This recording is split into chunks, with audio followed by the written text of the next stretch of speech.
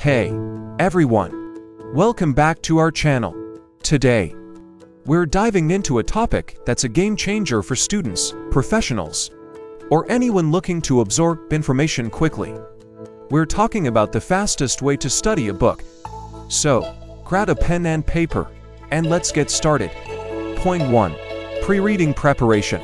Before you even crack open the book, take a few minutes to skim through the chapters. Read the table of contents, introduction, and conclusion. This gives you a roadmap of what's ahead, making your reading more focused and efficient. Point 2. Active reading techniques. Now, when you start reading, make it an active process.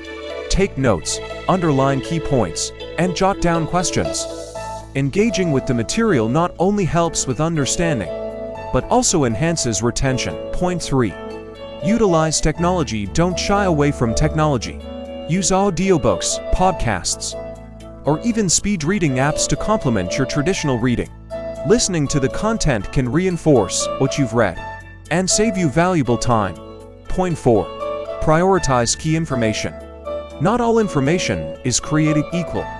Identify the key concepts, main ideas, and supporting details. Focus on what's crucial to your understanding and the overall message of the book. Point 5. Review and recap as you progress through the book. Take periodic breaks to review what you've covered. Summarize the main points in your own words. This reinforcement aids in long-term memory. And there you have it, the fastest way to study a book. Remember, it's not about speed reading through pages, but about reading with purpose and focus. I hope these tips help you in your learning journey.